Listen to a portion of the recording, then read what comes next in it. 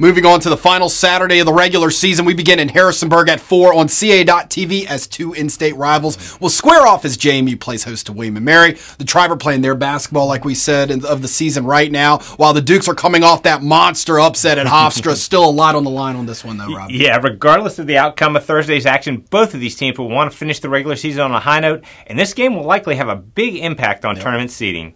These teams haven't met since the conference opener back in December, but it was a one-point game with 29 seconds left before the Tribe pulled out the win. William & Mary's Justin Pierce showed off his multitude of talents in the first matchup with 20 points, 10 rebounds, 7 assists, and 4 steals, and he's been filling the stat sheet with similar numbers during William & Mary's recent winning streak. As you mentioned, JMU should be riding a wave of momentum after last Saturday's 104-99 victory at Hofstra that ended the Pride's 18-game home court winning streak. Matt Lewis had a career night for the Dukes, pouring in 40 points, including a tough three-pointer at the buzzer that forced overtime, and he added 7 rebounds and 7 assists.